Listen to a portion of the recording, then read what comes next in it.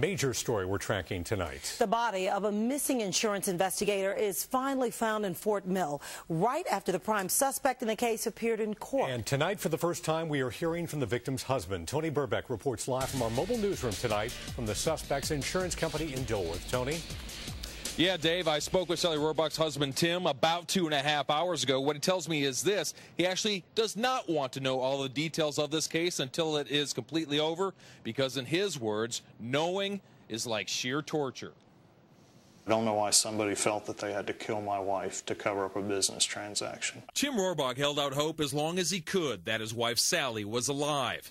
It ended when investigators found Sally's body Tuesday off Vista Road in York County.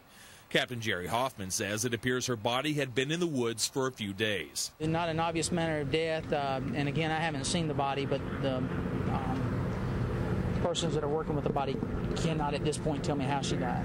Hoffman says a call from CMPD led deputies to Rohrbach's body. Sources tell Wcnc murder suspect Michael Howell provided some of the information. Police aren't saying what evidence allegedly links Howell to Rohrbach's murder. Rohrbach, a State Department of Insurance auditor, came to Howell's insurance agency last week to look at his books and investigate a complaint.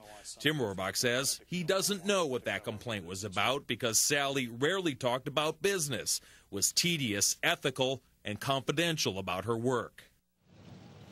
And tonight we know that the family has not yet made funeral plans. Tim Rohrbach says he wanted to attend Michael Howell's arraignment. Instead, he was too busy working with investigators. We're live now in Charlotte with the Mobile Newsroom. I'm Tony Burbeck. Tony, thanks. The prime suspect in this case